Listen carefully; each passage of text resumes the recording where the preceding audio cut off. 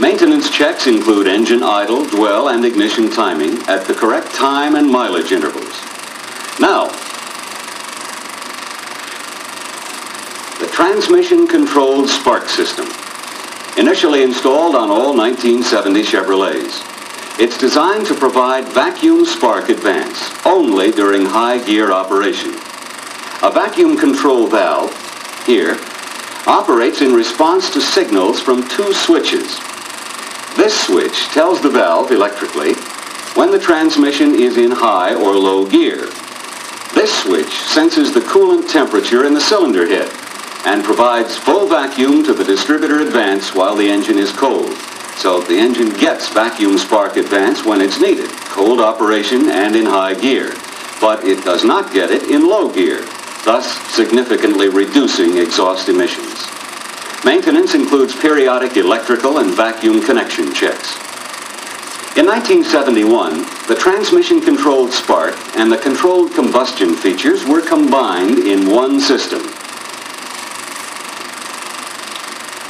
called, appropriately, the Combination Emission Control System. It consists of a transmission control switch, a reversing relay, a time delay relay, an engine temperature switch, and a valve that combines the TCS and CCS functions. Maintenance on Combination Emission Control System includes periodic electrical and vacuum connection checks, plus all the important engine idle, dwell, and ignition timing settings in accordance with the specs for that engine. The effects of even slight variations are significant. When an engine is properly tuned, that is, the air-fuel mixture, idle RPMs, timing, and there are no fouled plugs, points, or other electrical problems, exhaust emissions are within the low limits. Change anything, and the picture changes drastically. Say the timing is advanced a mere 5 degrees.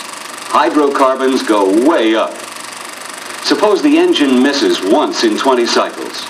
Hydrocarbons go up 300%.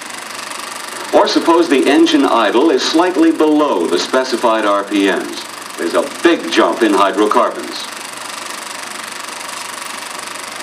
A significant increase in carbon monoxide.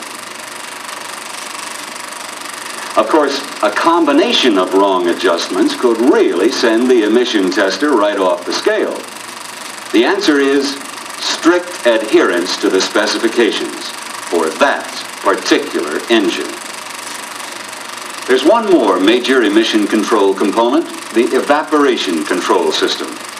When the engine is running, fuel vapors are drawn by engine vacuum from the fuel tank through this carbon canister and into the engine where they're burned. When the engine is not running, vapors from the tank bleed off into the canister. Here they're absorbed by activated charcoal and retained until the engine is started. From this point on, the vapors are drawn into the engine where they're burned. Service for the system is simple. Replace the filter in the base of the canister every 12 months or 12,000 miles. There you have a quick review of the major emission control systems. Positive crankcase ventilation valve, air injection reactor, controlled combustion, transmission controlled spark, combination emission control, and evaporation control. Together, they cut vehicle emissions by 80% for hydrocarbons, 65% for carbon monoxide, and 33% for oxides of nitrogen, measured against the uncontrolled car. This is an outstanding contribution toward clean air, but it only occurs when the systems are properly maintained and serviced. Sure, you can't do the job unless the owners bring their cars in, but you can educate them, help sell them on the idea of timely emission control system maintenance, and you can make sure the job is done correctly. In the future, your role in automotive emission control will become even greater. Systems may be more complex, require more involved maintenance than presently necessary, and additional systems will be introduced. For example, a catalytic converter will probably become a part of our emission control system.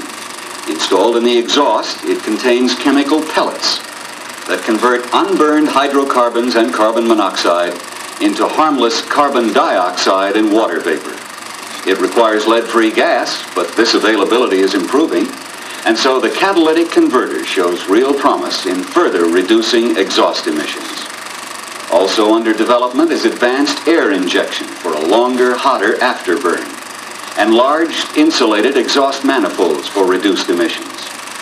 Your emission control work is going to increase and become more important.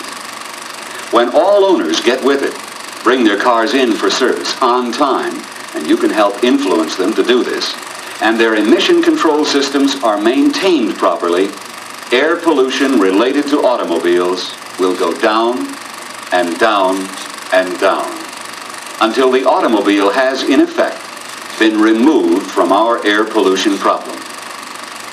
We can't do much about pollution caused by nature, but we can make sure we get the best out of the emission control systems we have on our automobiles.